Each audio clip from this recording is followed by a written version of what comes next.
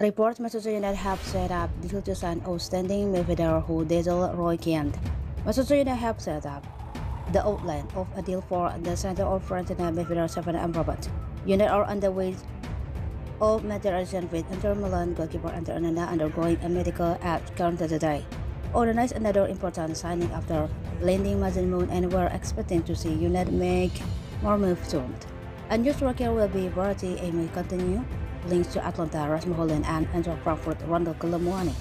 There could be a scope for another midfielder though, with Casemiro needing more cover and competition as a midfield and Char Amant.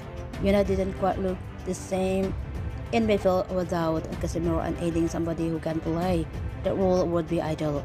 The main is question is Sofyan Amrabat, who played for Ten Hag at Utrecht for 2 seasons between 2015 and 2017. Ten Hag was such a big fan of Amrabat that suggests the American would run a tour of 5 roles for his team.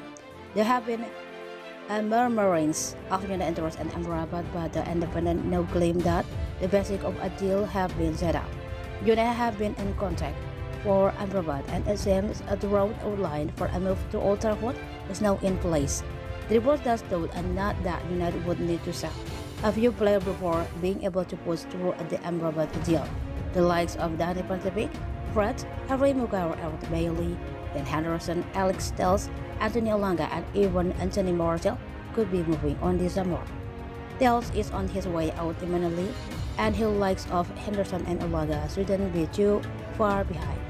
Not all of those mentioned will go for a big money, but every little help with United now leading up Amrabat. The 26-year-old was basing hard of the American side at the World Cup in Qatar, providing some sensational display to lead his side into the semi-finals. That's the kind of player United cover, and a competition for Casemiro and Ten Hag may yet get his reunion this summer.